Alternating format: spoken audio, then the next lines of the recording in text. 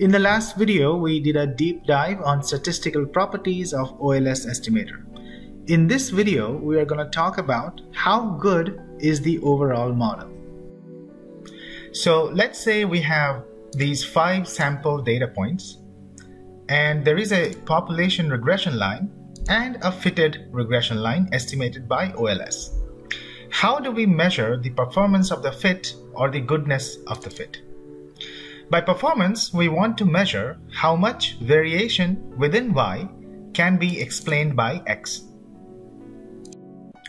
One way to measure the quality of the fit is to look at the standard error of regression. Sometimes SER is also called as RSE, which stands for residual standard error, which after all is the estimated standard deviation of the error terms.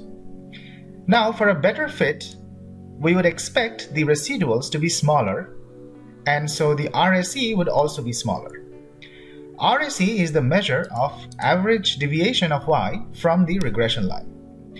Note that even if the estimates are very good and close to the true population parameters, we still have to live with RSE, and we can never perfectly predict Y given X.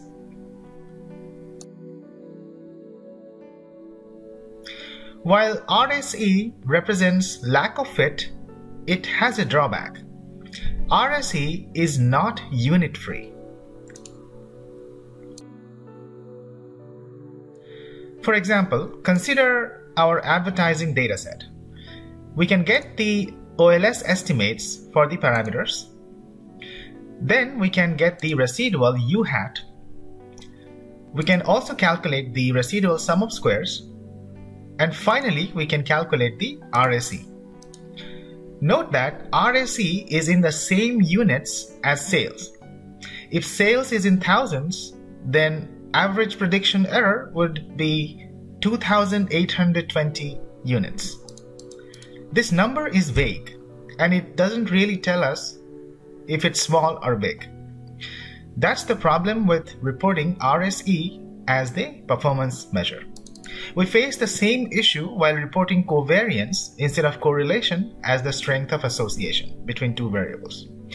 So we need something that is standardized, which brings us to another measure of quality of fit.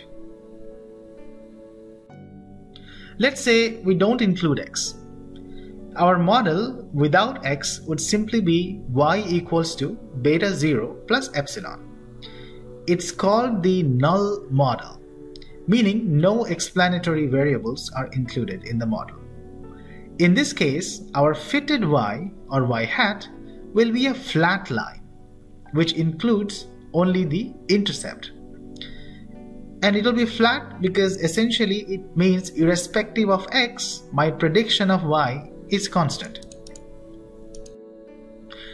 It's not difficult to see that OLS will give us the value of the fitted intercept equal to the sample mean of Y.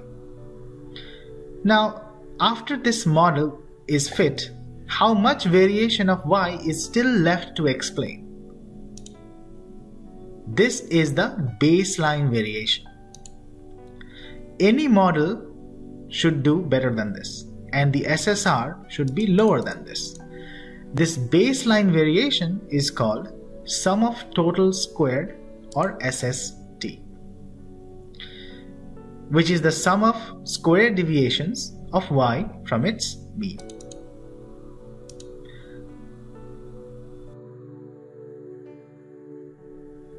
Now, if we include X in our model in the form of simple linear regression, then we get a new SSR, which is the part of Y that is not explained by the model.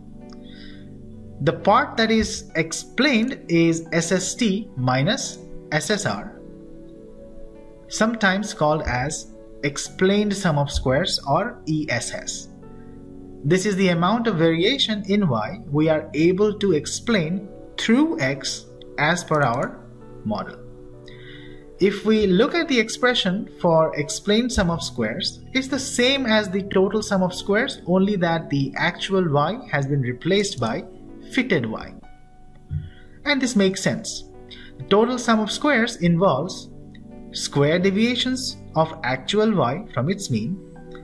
The fitted y is what the model suggests y should be given x. So remember that the actual mean and the fitted mean are the same because OLS line passes through x bar and y bar as discussed before. Now the ratio of the variation explained by the model and the baseline variation is called the coefficient of determination, or R square. R square is the measure of goodness of fit, and it lies between 0 to 1. Higher the R square, better is the fit. And it's logical if you think. If the fit is great, then y hat, or the predicted y, will be very close to the actual y. And so ESS will be close to SST. So R square will be close to 1.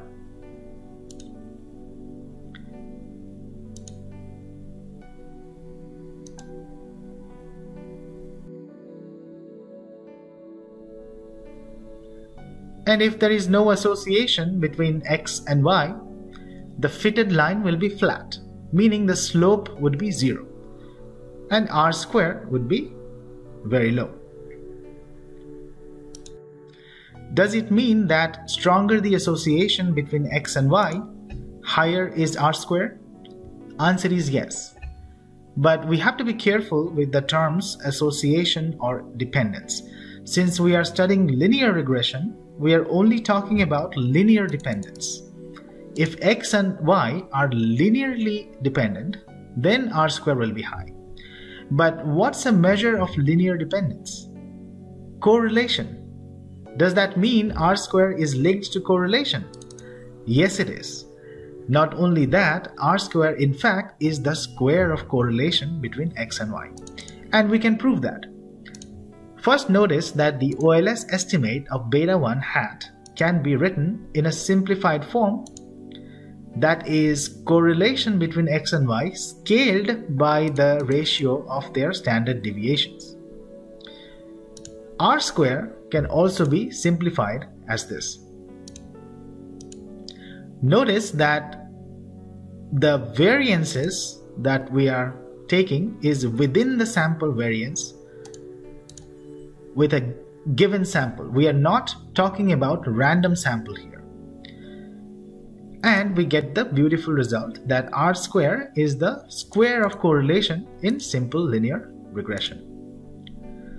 Also, correlation is always between -1 to 1, so R square will be between 0 to 1.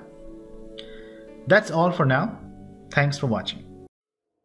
If you liked the video, please subscribe to this channel to get latest educational content on statistics, finance, risk management, and analytics. Also, if you are a finance professional and looking for a certification in data science, log on to peakstotales.com and check out our prep course for Finance Data Professional, which is a global certification offered by FDP Institute. Experience a new way of learning complex mathematical and statistical concepts with rich visualization in an easy-to-follow Microsoft Excel-based environment. Take advantage of our mind maps and Excel-based hands-on modeling sessions.